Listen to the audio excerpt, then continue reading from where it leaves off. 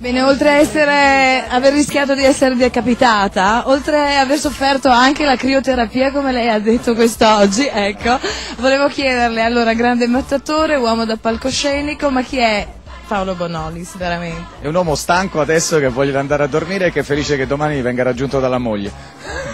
Un saluto a Tele Salerno 1. Un saluto a Tele Salerno, per Bacco, la città di nascita di mia mamma. Un saluto a tutti gli amici di Tele Salerno, agli amici della costiera amalfitana, ne ho parecchi. Grazie a voi ragazzi, buonanotte. Ciao. Come? Un saluto a Tele Salerno 1.